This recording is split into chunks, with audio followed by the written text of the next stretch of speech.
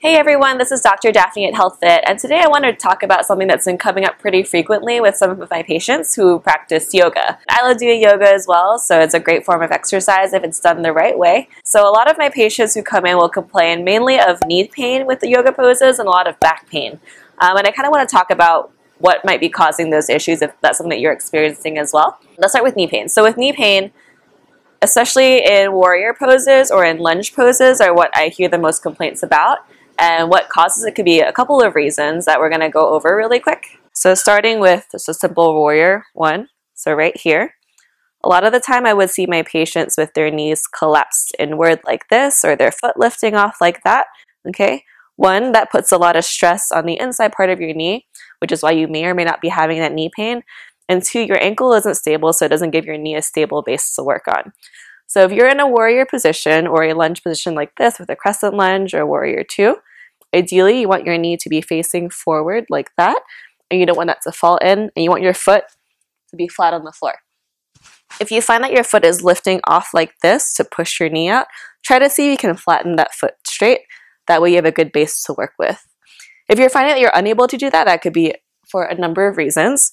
It could be an ankle mobility issue, it could be something that's going on with your hip, and that's something you have to kind of find out and take a closer look at for us to be able to know exactly what's going on. So another issue that I see a lot with patients is that they have a lot of back pain, especially with positions that require a lot of back bending. So anything with bending backward, especially with poses like upward facing dog, and also things like back bends, like cactus pose this way, or anything to do with bending backward and opening up their chest. So the reason why this might be the case is because their core might not be engaged, or some glutes might not be engaged, or their glute muscles might not be engaged. So when I have them in this upward dog facing position, what I usually see is a lot of people sinking into their backs like this and kind of letting everything go.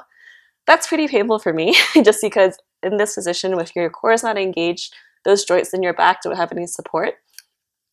So what I tell patients to typically do is to bring their belly button to their spine to engage that core, to squeeze their glutes and to lift. And by doing this, they're giving their back a lot more support. And usually that kind of clears up their pain. And especially with back bends as well, when you're going anything with bending backward or chest opening, you want to make sure that you're thinking long and elongating from the top of your spine backward and not just bending back as far as you can. So that means also engaging your core, making sure you're thinking tall, and then bending backwards like you're trying to tip over from the top of your head back. And ideally, you should feel this mainly opening up your chest and your upper back. But if you're still feeling pain, if you're still feeling some discomfort after those corrections, there might be something else going on that we need to look at, whether it be something with how your upper back is moving, or how your core is firing when you're in these positions. If that's the case, then feel free to give us a call or leave a comment down below.